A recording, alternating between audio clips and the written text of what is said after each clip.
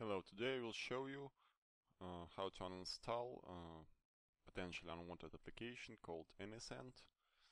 This is file sharing program and service that installs in a bundle with free software, freeware apps like media converters, media players, or through third-party advertising networks. So it installs without user's consent and appears from nowhere. That's why many users want to uninstall it, and it can cause certain troubles when you try to uninstall it. So as you can see, I perform installation of AnySend on my test computer, and after this I will test a couple of anti-malware programs to check if AnySend is in the database, so they can effectively remove it, because manual removal is quite complicated.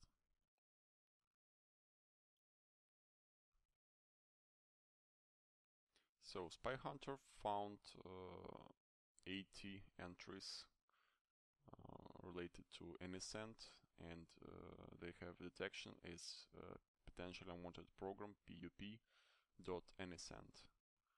So you can click fix threads and it will remove all threads at once.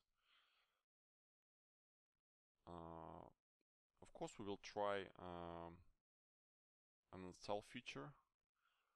In some cases it will work. It creates two uninstall entries. One is called AnySend, AnyFile, AnySize, Anywhere, and the second is AnySend with a version, in my case 1.018.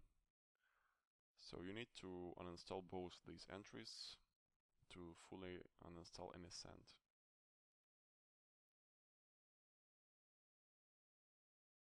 As you can see, it shows me an error that some services prevent AnySend from correct uninstall, and that's the issue, that after it finishes, users still have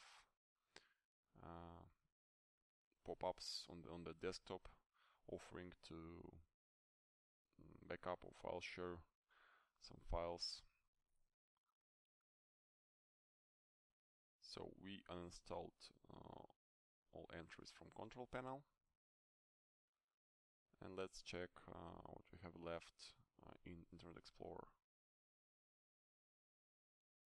As you remember, it created add-on, so now we are free of add-ons. In toolbars and extensions section we have no add-ons.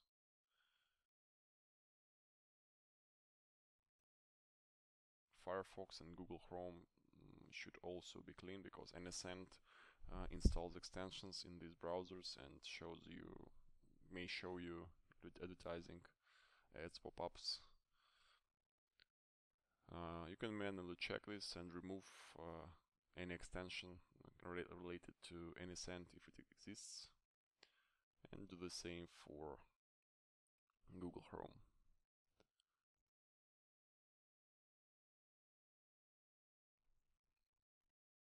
Go to Settings,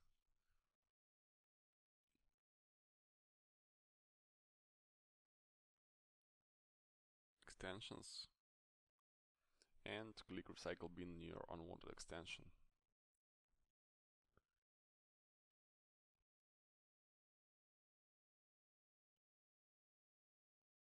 So you can also use a free tool called Malwarebytes Anti-Malware. It also has AnySend database, and it classified it as potential unwanted program pup.optional.anysend. So you can also use AWS Browser Cleanup to clean up your browsers from any unwanted changes or remove unwanted extension created by AnySend. Check download links in the description.